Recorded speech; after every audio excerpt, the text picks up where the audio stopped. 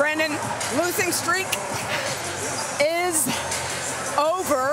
How were you guys able to pull this one out? Well, we lost 10 straight, you know, and this was the time to really have our execution together, play hard, and man, we got nothing to lose. Every time we come out here, we get better and better, and it was good to get a win tonight. It seemed like you really put this team on your back tonight. What felt good to you personally? I finally seen some shots go in. You know, Pat Bell gave me some energy tonight. He took me out in that first quarter, and all I wanted to do was just keep going for my teammates and put that away and keep my spirit up. I know it takes time to come back from an injury to feel really 100%. How close would you say you are? I'm getting closer and closer. I'm still feeling pain, but the pain is tolerable, and I love being out here with my teammates, so it don't even matter right now. Zion's close to coming back. You're back. You got CJ. What do you like about your chances when this team is whole? Can't do nothing with us.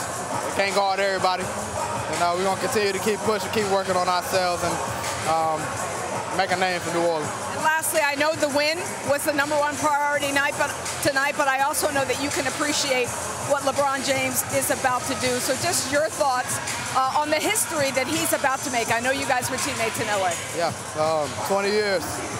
20 years to be in this league and going through everything that he's been through, the physical part, the mental part, it's unbelievable. And you don't see a lot of people doing it, especially playing like he's playing. So salute to him.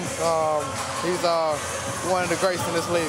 Thank you, Brandon. Congratulations on the win. Thank you. Guys.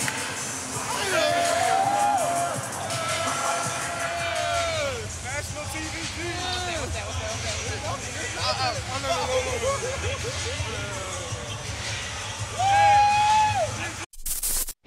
Thanks for watching ESPN on YouTube. For live streaming, sports, and premium content, subscribe to ESPN+.